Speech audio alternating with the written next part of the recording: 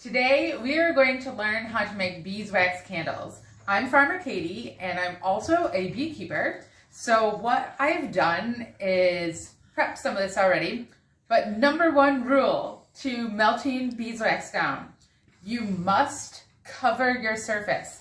So I open up a garbage bag and I cover the area I'm working because no matter what, you are going to make a mess. And beeswax is not fun to get off of things, especially textured surfaces.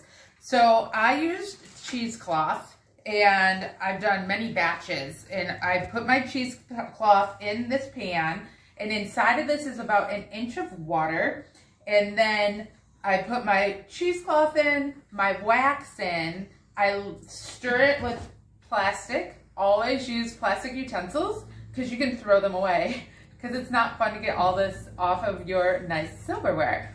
So I have some wax going here, and this was some messy wax, so I'm actually gonna melt it down again and kind of skim stuff off because I found some really old stuff downstairs. So here's an example of our beeswax, and now this is what I can melt down again and pour into a candle mold. So we're gonna go over and see the other area where the candles are going. So here's the silicone mold. I've already put the candle wick through the mold itself, and we're going to spray it with some cooking spray. And then I have my container here to keep all the wax off the counter so we don't get spots like that on the counter.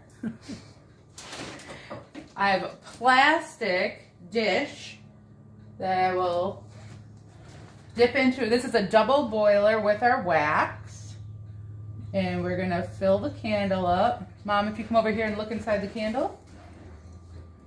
So we're just getting our wax out, and then we just fill this up, the silicone. And don't worry about your wick right now. We're gonna center it. Kind of go to the meniscus of the thing. I'm not sure if that's good or not. It seems like it does shrink in a little. And then here's more. We have a piece of wire that we can prop this up and put it in the center. Be careful, this is hot. Might have to pull our wick out just a little. So anyway, I'm going to work on this and we'll show you one of the finished products. So here's an example of the mold. It's just silicone. It doesn't look like much. It has a hole for the wick. It has a rubber band to hold the mold together because it has a slit in it. And in theory, this is what we're going to get out of it. So you make sure, because I've forgotten this part twice, make sure to spray the inside of your mold with just like a cooking spray, and then your candle should pop right out. So right here, I'm separating that, but I know the bees are on this side, so I'm pulling that away. And here, Dad, go and pull down. Press. Yeah. And hopefully our wick stays in it. Ta-da! Ooh. And there it is. And awesome. now we'll do another one.